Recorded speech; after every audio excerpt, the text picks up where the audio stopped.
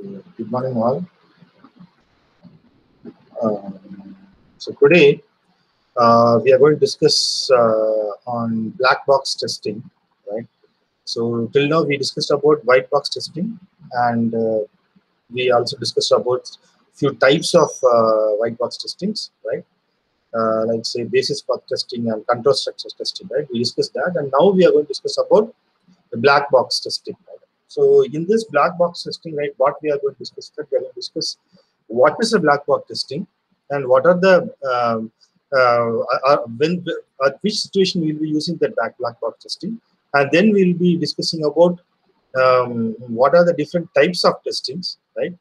I mean the different types of black box testing, right? So there are four types of black box testing, right? What are those? Graph-based testing methods, equivalence partitioning, boundary value analysis, orthogonal array testing. Right. So today we will try to complete the first three testing methods of black box, right? And then tomorrow we'll be discussing about orthogonal array testing, right? So what do you mean by first black box testing? Let us recall what is a white box testing. White box testing is what we will be testing. We'll be looking into or in depth of a particular module, right? Based on the loops and based on the structures, right? So we'll be testing in depth of it, right? That is why it is called as white box testing. But in case of black box testing, right, we won't be worrying about what is happening inside. What is a logical part which is happening in the module, that we won't be testing it. We'll be testing only the functional part of the product or module.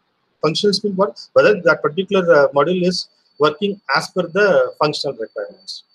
If we give the input, we have to get the output. That is what the functional testing, right? So we'll be giving an input and we'll be getting an output, right? And then we'll compare the output with the functional requirements. If both are same, then the testing is passed. The testing is successfully cleared or passed. Okay, fine. So what do you mean by black box testing? It is also called as behavioral testing or functional testing, right? How it behaves, whether the behavior is correct or not, right? That is what we are testing. That is what behavioral testing or functional testing, right? So black box testing attempts to find errors in the following categories, right? It normally focuses on these. Finding these errors. What are the errors? Incorrect or missing functions. See, the functional requirements. That's what we discussed, right? So if the output doesn't meets the functional requirements, means it is a incorrect function. Sometimes you may have missed that function, right? So then it's going to be a missing function, right? That is called as incorrect or missing function. So black box testing attempts to find errors, right? What kind of errors? Incorrect functions, missing functions. Fine. What about the next one? Interface errors, right? And then errors in data structure and external database access. Behavior or performance errors, right? Initialization and termination errors. So such kind of errors we can able to identify it, right? Fine. So 5 categories. You can divide the black box testing attempts to 5 categories for finding the errors. These are the categories, right? Next is tests are designed to answer the following question. First thing is, how is functional validity tested? Right? How is functional validity tested? So what is the functional validity of the particular test? The second is, how are system behavior and performance tested? What class of input will make good test cases? Right? Is the system practically sensitive to certain input values? Right? So how are the boundaries of the data class are isolated? So let us discuss with the help of an example, right? When we are discussing the types, we'll discuss all those things and we'll come back to this particular points, right? Once we discussed all the 4 types of black box system, right? We'll come back to this point and then we'll discuss one by one so that we can able to understand it very clearly, right? Fine. The first method is graph-based testing methods. So what do you mean by graph-based testing methods?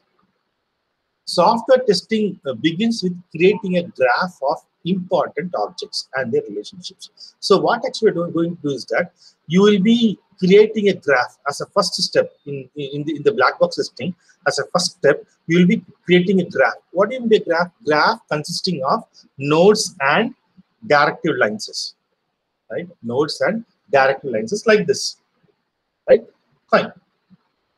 So what you're doing is that as a first step, you are creating a graph, right? And then you are devising a series of tests that will cover the graph so that each object and relationship is exercised and errors are uncovered.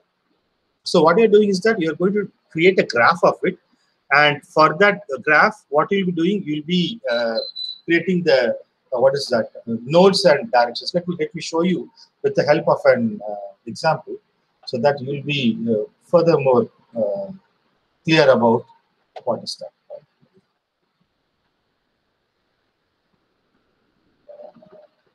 Let us open. Let me open a Jamboard. Fine. So when you are actually going for the black box testing, what is the first step you have to do is that, so you are going to convert your whole project or whole say design into graphs, like say. So this is like this. You will be doing this, right? So this is, you can call it as a nodes, right? Nodes, right? And then you will be giving the direction of it, right? Direction of it. For example, say this is node 1, right? This is node 1, this is node 2, right? And this is node 3, and this is node 4. Okay. So this is actually single direction, unidirection. This is bidirection, right? This is multi-direction, right? This is multi-direction, right? So like this, you will be creating, see, this is one model, this is another model, this is another model, this is another model. That is why N1, N2, N3, N4 are nodes, right? And what is the relationship between N1 and N2? It is unidirection, right? What is the relationship between N2 and N4? It is bidirection. What is the relationship between N4 and N3, right? It is going to be, what is that? Multi-direction, or multi-direction in the sense, multiple links with a single direction, right? Multiple links. Fine. So if you are doing like this, then you can able to test. When you are testing the node 1, right, you'll be getting an output. When you're testing node 2, you'll be getting an output, right? So whether the relationship working or not, that you can check it out, right? The output of N1 is given as an input to N2, right? So that is a relation, right? So when you're testing N2, N2 will be producing an output, right? And that is given as an input. And for N4, if you are, what is that? If you are testing it, you will be getting an output of this N4 that will be given as an input to N2. So you'll be checking all those things, right? So if you are creating a graph, then you will be able to uncover the basic relationship errors, whether the relationship is successfully created or not. Such a kind of errors you can able to identify it, right? I think you can able to understand it. So now let us see an example of it, right? So here, as I told, object 1, object 2, object 3, all are nodes, right? All are nodes. Object 1, object 2, object 3, all are nodes, right? This is directed link. This is link weight. Okay, you'll be giving a link weightage. Okay, directed link. And then this is a unidirection, right? That means it is from object 1 to object 2. And this is actually parallel link. So it means that you have multiple links between object 2 and object 3. Likewise, undirected link. So it means that there is no direction, but there is a link between object 1 and object 2. So they are explaining this example with the help of Word file. You have Microsoft Word document, right? With the help of that, they are actually explaining this particular graph-based testing method, right? What actually they are explaining is that, so 3 nodes they have created. The first node is new file menu select, right? So in your Word file, right, you can able to see new file. When you click that new file, what happens? You will be getting a new document window. So a document window will be opening. So when you click this is opening, right? So you'll be selecting that corresponding menu, and then you will be getting a new document window, right? This is one relationship between that, right? Fine. The second thing is, in document window, what you'll be having, you'll be having multiple attributes. What are those multiple attributes? Say, for example, background color is white, text color is, say, default color or preferences, and smart dimensions, default setting or preferences. So you can convert it into 2 columns, 1 columns, you can add tables, so many attributes are there.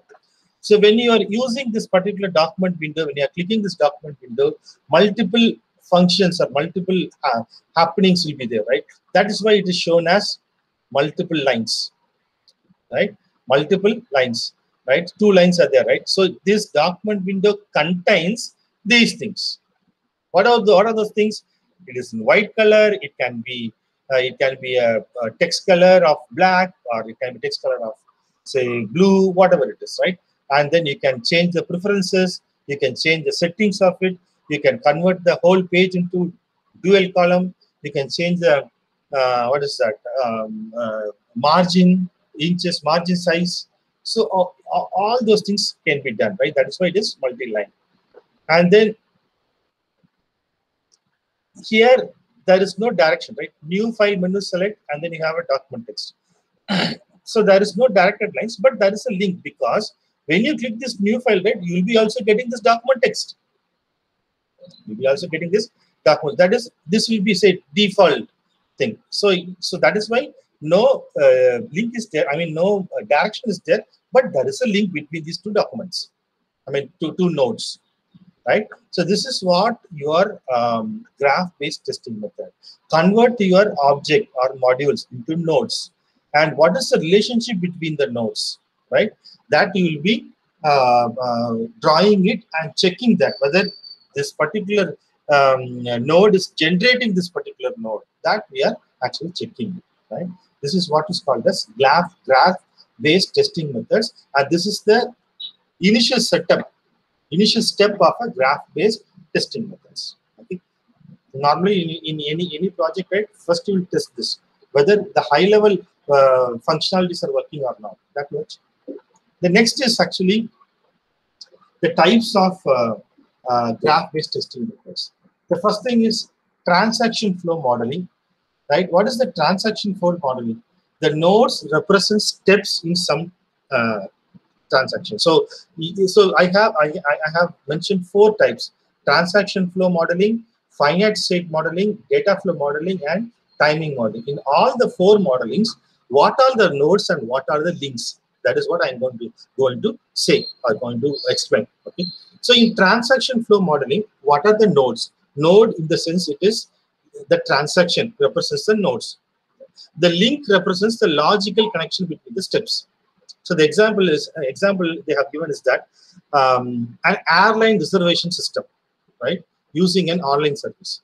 So what actually you'll be doing, right? So in this case, you'll be having a object or a module, say, selecting the seats, right? Selecting the seat. Once the seats are selected, right, you have to go to the payment window. That's an example, right? So what is the link between selecting the seats and payment window? So it means that once you selected the seat, automatically it has to go to the next window. What is that? Payment window, right? So this is the link between these 2 things. Okay, so the node represents some transaction, and the link represents the logical connections between the steps. Once you have selected the seats, you have to pay the amount. So payment window should be going, right? This is what your transaction flow modeling, right? In finite state modeling, what you'll be doing, right? So say in a user interface, take a user interface. So in that, nodes represents user observable states, right? And the link represents transition that occur to move from one state to another state. Say, for example, we can take the same example of your Word document, right? So each of the screen that appears as an order entry clerk that takes a phone order. Okay, let us take a simple example. Instead of taking this example, right? Let us take a simple example, right? So this is one window, right? This is the main window, right? Fine. When you click the new file menu selected, it is going to another window. That is the document window. Is it right? So the nodes represents different user objects. So how the user is looking.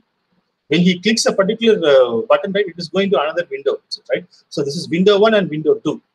And the user clicks, it is going from window 1 to window 2. That is what the finite state modeling. The node represents user observable states, right? And the link represents the transition that occurred to move from one state to another. That is what your finite state modeling. Then the third one is data flow modeling. Very easy. Here, the node represents the data objects, and the link represents what? The transformation that occurs to translate one data object to another data object.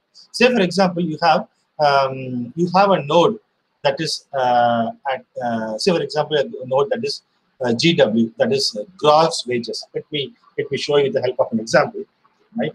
So let us have a say around here, right, and then. Fine. So what we are having is that you are having two nodes, right? Two nodes. Let me make it as big. Two nodes, right? And what you're having here is that gross wages. So gross wages. This is what we're having is the gross wages.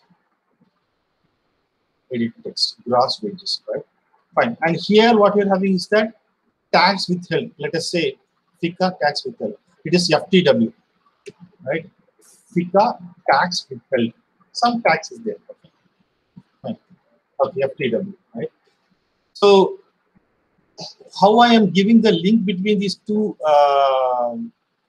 nodes, gross wages to FTW, right? So what is the gross wage? For example, the gross wages, say in the same example, what I have given is that. So 5 into 0.62, okay, is equal to 3, for example, right? So 5 is your gross wages. Say, for example, 5 is your gross wages. Let me show it here. 5 is your gross wages, right? And what is FTW? What is the tax? So tax is say 0.62, right? 0.6, that is 62%, for example. Okay, the 62% is the FTW, right? That is the. So how actually you are? So you should not put 62% means what? 0.62, right? You should not put like this. This is a wrong thing. But what actually it is that you are actually calculating this one. What is that? 0.62 into 5 into 5, and you are getting what? 3 here, is it right? Right? 3 here. Right. FTW is actually 3 here. So gross wages is 5 and FTW is 3. How this has actually happened? Because of this particular calculation, right? So how this node transferred or transmit from one node to another node based on this particular calculation, right? So that is why it is mentioned here.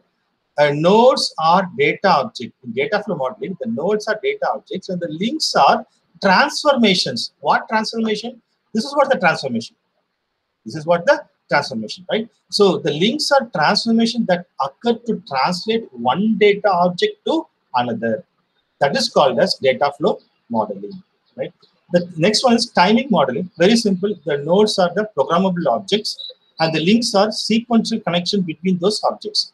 And each sequential connections will be having its own weights. That weights will be having the times, right? Very simple, right? Say, for example, this is node 1. Let me remove all these things. This is node 1. This is node 2. Node 2. Right? Let me remove all these things. This is node 2. Now, what you're having is that you'll be having the timings of it. That is, say, for example, say 5 seconds. This is going to be the weightage, right? Right? When you are having a nodes N1 and N2, how it is transferred or say what do you say?